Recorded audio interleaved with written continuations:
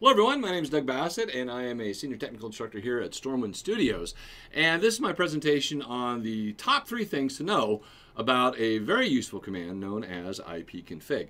So if I go over to my machine here, I have PowerShell up, but PowerShell and DOS, there's no DOS anymore, it's all PowerShell, they just emulate some of the commands. And one of these commands is IPCONFIG. And the nice thing about IPCONFIG is it'll show you your IP address, your subnet mask, default gateway, pretty handy stuff to know.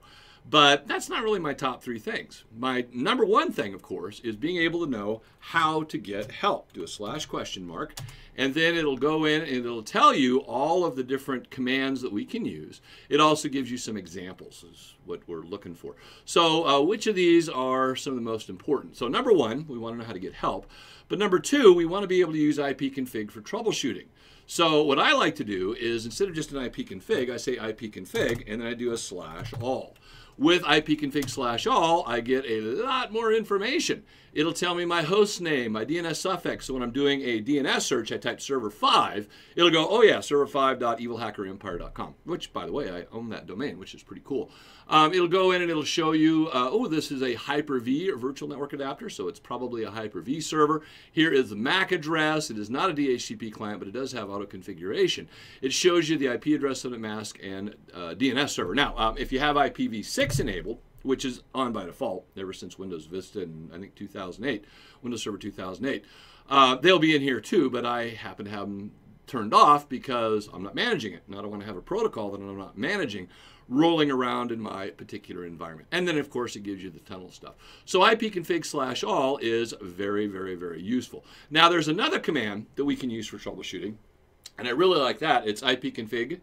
So let me do an IPCONFIG, and then I'm going to say display DNS. And what this does is it goes in, pickles. Display DNS, I must have typed it wrong. Oh, I did a double /. Here we go. So let me get my head out of the way so you can see. Display DNS.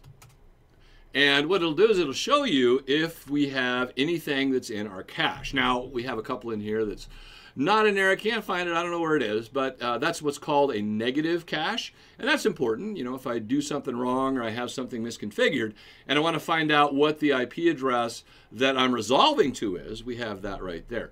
So display DNS works hand in hand with being able to see what is being resolved. So if I go out and I say ping www.microsoft.com, sort of like this, what's going to happen is it'll show me, oh, here's the IP address.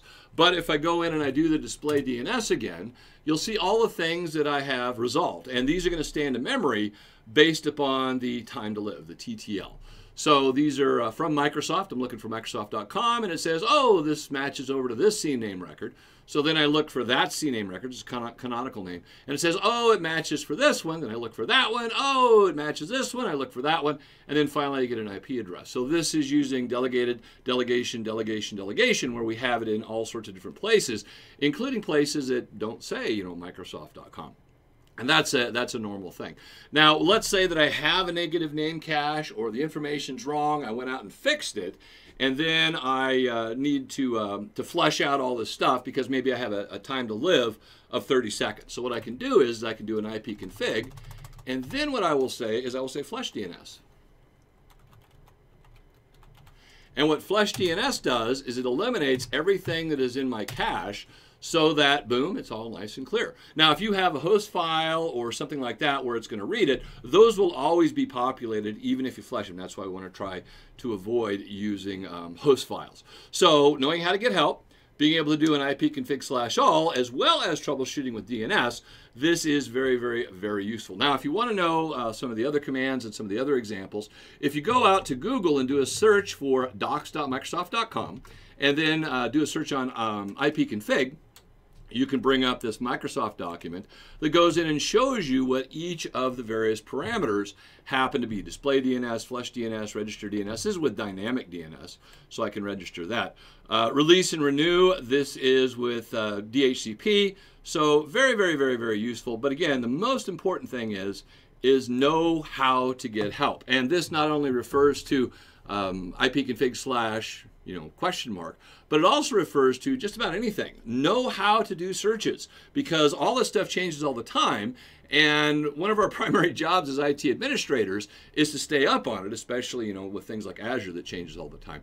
And so we want to go in and not be afraid of using docs.microsoft.com if it's a Microsoft environment. Don't just do a normal, just a straight up Google search, because who knows where that comes from. I mean, you can if you need to, but I recommend that you go right into docs.microsoft.com, because that is the official documentation. Microsoft does a really great job. If you do have any questions, feel free and email me, doug.bassett@stormwindlive.com, 2 S's, 2 T's, stormwindlive.com, and hope to see you in class real soon. Have a good one.